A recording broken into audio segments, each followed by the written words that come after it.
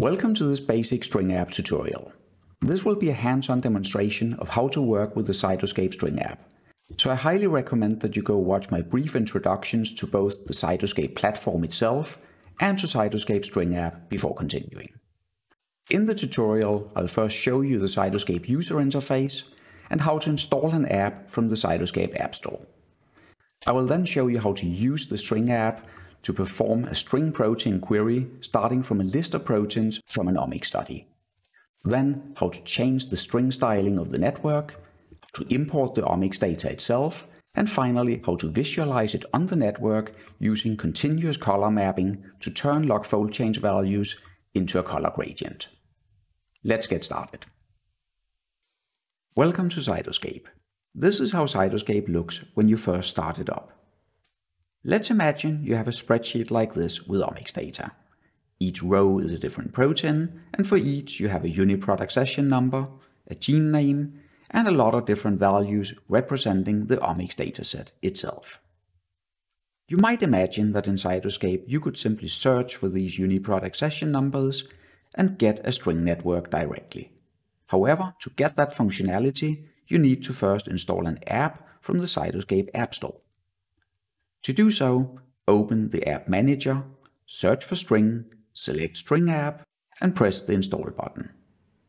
A moment later, the stringApp will have been installed into Cytoscape on your computer. This gives you a lot of new functionality, including new search options. Select String Protein Query and go back to the spreadsheet.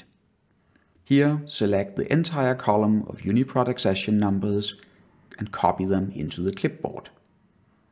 Go back to Cytoscape and paste these into the search field. Next to the search field, you have a button that gives you access to adjust the search options or search parameters. However, in this case, we're happy with them as is and leave them at the default.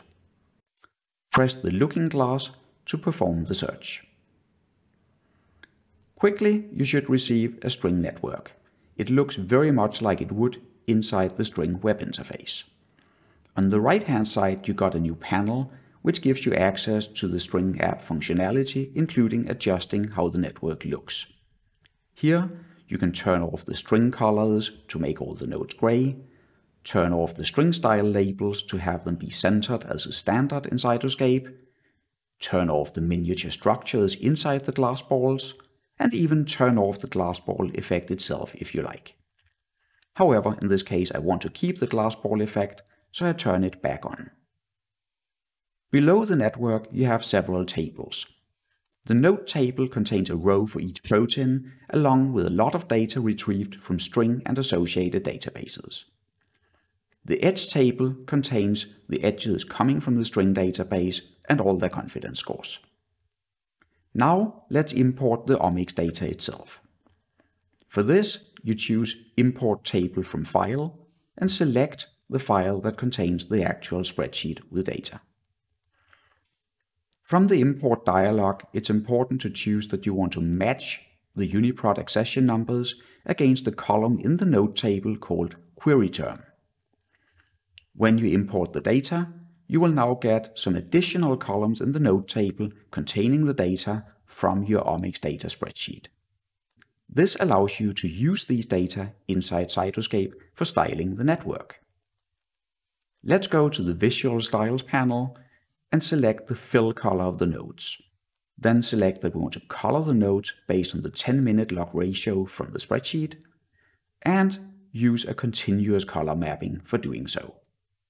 The default color mapping is from blue to white to red, which is suitable for this data.